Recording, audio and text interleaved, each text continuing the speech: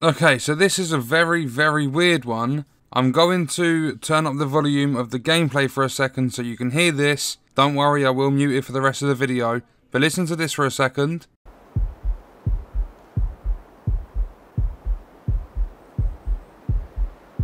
Hear that thumping? That is my heartbeat, well, supposedly my heartbeat. When I was recording the video for... You haven't seen the video yet, it's going to be uploaded after this one, like it's going to be the next one to come to the channel.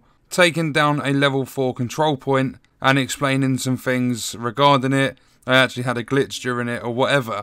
But after that, I went up to collect all my loot. I went up to the top floor of this control point.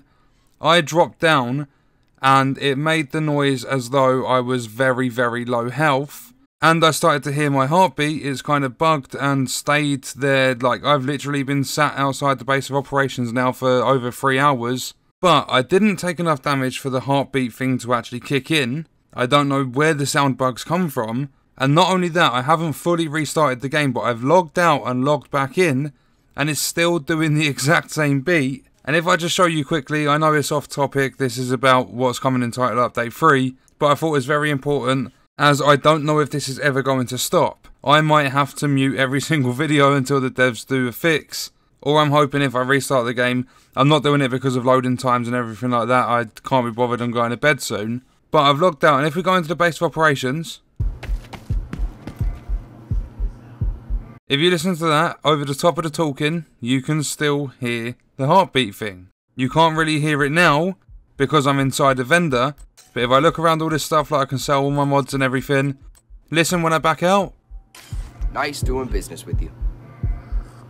It just carries on. Like, what is that for a sound bug? I can just constantly hear a boom, boom, boom, boom, boom, boom. It's fucking annoying if I'm honest. But this one is new. I've even logged out and logged back in, and this thing hasn't stopped. It's like haunting me. I'm actually starting to get scared. But anyway, into the actual topic of the video. I'm not sure how many of you would have seen this, but I think it's kind of important to know everything that's possibly going to be changed when Title Update 3 comes out and they release Operation Dark Hours. That's what the update is going to be called. Hopefully we'll get to see the raid, I'm not entirely sure. Later on today we do have State of the Game. I found out through someone in the comments, thank you for letting me know, there was a national holiday where the devs are based, so there wasn't a State of the Game last week, but they've confirmed on Reddit, and I think on Twitter as well, I'm not even sure on Reddit, but on Twitter, they have said there's State of the Game, normal time, which is 4 PM in the UK for me. But anyway, with the content, Update 3 will add the first 8-player raid to the Division 2, plus the first classified assignment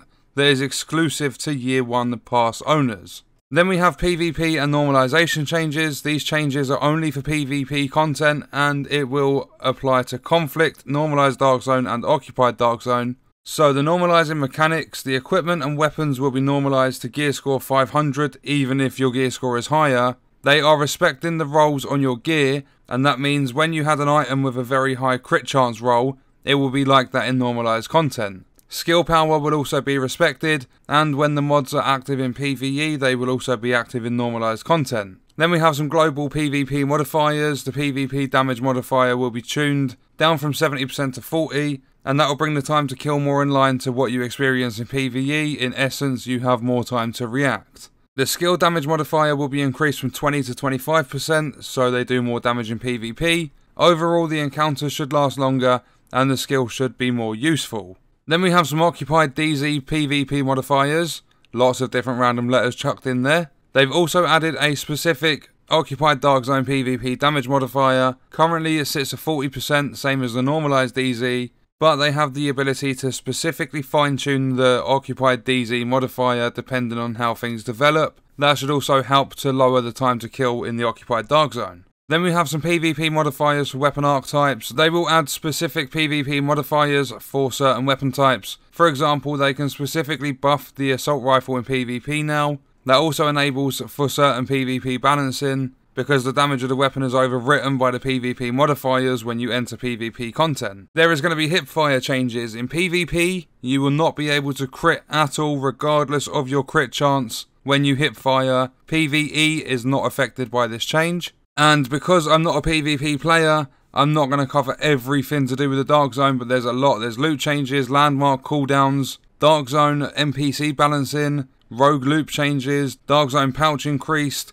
preventing empty Dark Zones. And I will go into that one because the Dark Zones ever since launch have felt empty, probably because there's 3 different ones on this game. Everyone is used to Division 1 where you just have one set Dark Zone. But they plan multiple changes to guarantee that you encounter 12 players in a Dark Zone instance. So they are saying they are going to 100% guarantee that you are going to find 12 players in a DZ. They're reducing the amount of Dark Zone brackets to 2. So I'm not sure how many there were before, but now it's going to be set so that when you're in an instance, you're going to be with everyone below character level 30, or everybody in endgame. Then you have some more occupied DZ changes and Thieves' Den changes. Then you got a load of stuff on conflict. I'm not a fan of PvP, like I don't play much at the moment. I might get into it later down the line, but for now I stick to PvE, that's where I have my fun. And to start it off, NPC changes. The NPCs also got a general health and damage balance pass to make them less spongy in the higher difficulties, and some popular gear talents less a requirement. That is literally all it says for NPCs, but to make them less spongy, personally I don't think they need to do that, I don't think they should do that. As of World Tier 5, having my build currently is set to 495. It's an AR build, it does very well. I've got rifle builds and stuff like that. I know how to make a build, I've got set gear to do so. But playing on story, normal, hard and challenging is very simple. It's an easy thing for me to do with my build because it's synergized for damage and some health as well. I use Unstoppable Force a lot of the time, so I make sure my armor is as high as possible. I always have at least like around 50,000 health. But I don't think the NPCs sponge at all. Like, you'll have the odd instance where an NPC is going to sponge some bullets if they're an elite.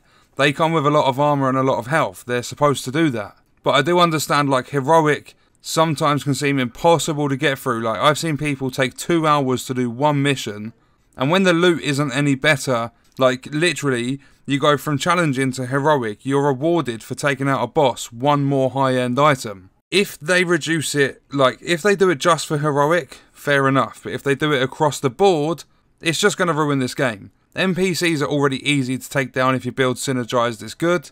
So if they go and decrease it, they balance it more as they say, then the general health and damage, the NPCs, like, you could probably just stand there for 5 minutes straight with NPC shooting at you, you're not going to die. And then you go and put 2 bullets of an AR into an NPC, they're dead. Like, a red bar will die instantly pretty much, even on challenging difficulty, if they're messing around with this. But then we have other quality of life changes. The text chat will now lose focus after sending a message. Group tab will be populated with all raid members. They've added a neutral lighting setting to all platforms. None of that really phases me. More ammo drops. It's been reported that there's an ammo problem in longer fights. To counter that, you will get more ammo drops from enemies when you are low on ammo. Again, it doesn't make sense to me, because if you're a player that knows what you're doing, like, I'm not saying there's dumb people out there that don't know what they're doing, but the more you play the game, the more you get experienced, and you will know if you've played Division 2 for a long time, because I hardly played Division 1. I got to the end of the story, barely touched any of the endgame after that. But in Division 2, I think I sit at just over 200 hours. That was all done before Tidal Basing. Like, well, I played Tidal Basing, grinded out World Tier 5. Haven't played much in the last 2 weeks. But you will know that specializations have a certain perk that allow you to regenerate ammo. There are certain scenarios where you're not going to be able to get ammo to drop off enemies. Like, I don't think ammo should always drop off enemies. I think they should just keep it how it is. Like, it seems to work fine for me. I'm hoping it works fine for a lot of you, but people are complaining there's not enough ammo dropping, so they're adding more ammo drops. Chances are you're never going to run out of ammo, and that's just going to make the game stupid. Like, if you've constantly got ammo flying in, dropping off enemies left, right and centre, and you're playing challenging difficulty, which is simple, there's never going to be a tough part to a mission. You've always got bullets to kill enemies, the enemies are going down easy, it's not going to be worth playing. Then they have gear score drop changes. You get items that are at your current average gear score and higher. Once you hit 500, all high-end drops you see will be on 500, purples will be 490, that is their cap. 490 items can still be valuable for recalibration, deconstructing and selling. We all know that, but recalibration at the moment, like before they've messed around with that, is kind of pointless. It boosts your gear score by 15, well up to a max of 15. It caps out with some of the boosts you can actually apply to other things.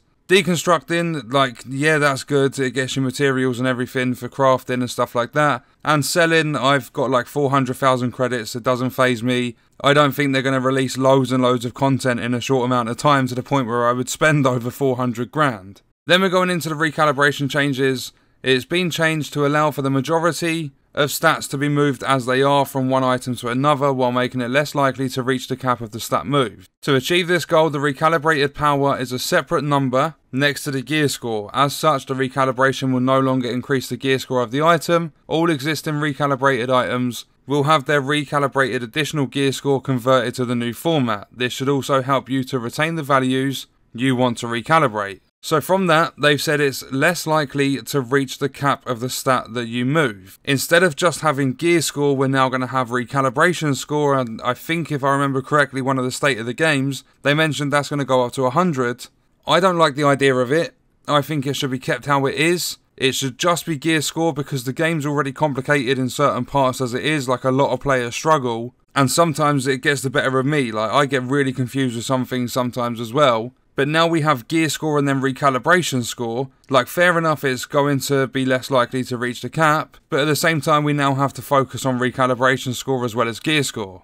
Then we have new blueprint sources. You can buy blueprints from one of the NPCs, the crafting NPC. The blueprints from other vendors as well as the weekly vendor has been moved to the crafting NPC, which, if I can work that out correctly in my head, when you go into the base of operations and you go to the vendor on the right hand side opposite the quartermaster, they will just have weapons for sale, and that store is going to be empty in terms of what it is now, because you normally get your every 4 day items, or however often it restocks. You get them items, then you get the blueprints at the bottom. When they take the blueprints out of that, it's just going to be the items. So if I was to go in there now, I would have 3 purples and 1 high end. That's all I would see in the buy section. I think as well as doing that, they need to increase the amount of items that vendor has, just so it doesn't look so empty and pointless to access. Like, obviously you go there to sell your bits, but I mean the buy section needs to be filled out some more. There will now be 2 new weekly blueprint projects, 1 per settlement, so in total you can earn 3 blueprints per week from those. There's also a new daily project in the base of operations where you can donate crafting materials and then you can get a blueprint from that. I would just like to have the blueprints so that I can craft the extended 7.62 mag. I've done every single possible control point at level 3 and 4 trying to get the extended mag, and I just can't get it. Like, I get the symbol to say that I've got a blueprint, but there's no name, meaning I haven't actually got a blueprint, and I can't think of any other way to get blueprints, so currently I still don't have the extended 7.62 mag. I think I might have to go through projects and stuff. But according to people that did videos on it, like towards the start of the game, doing the control points awarded you with it. That was the secret way to get your extended 7.62 mag. That's what I thought as well. But turns out I still don't have it, and I've got every blueprint from control points. Then it goes into crafting. Increase the base cap for receiver components and protective fabric crafting materials by 200. Meaning that their caps now start at 350 and end at 600 with all material capacity perks. So we're getting a cap of 600 on some materials, which is nice. Crafted exotic weapons will now always upgrade to the maximum gear score of the world tier they are crafted in when the upgrade blueprint is used. And then the last part, we have skill mods. New auxiliary battery mods. When you are not going specifically for a skill power build, they are introducing a new aux battery mod for specific skills. So you'll have the turret aux battery, for example.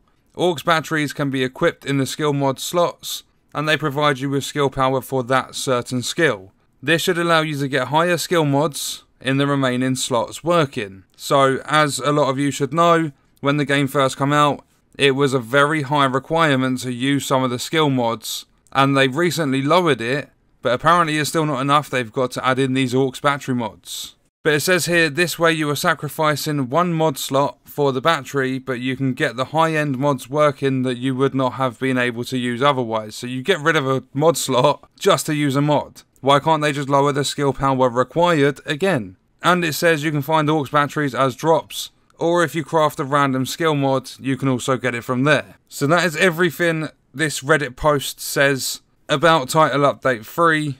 And obviously, like, PTS is limited to PC. I play on Xbox, so I'm a little bit salty. I can't get access to the PTS, so I don't get to test all the new things.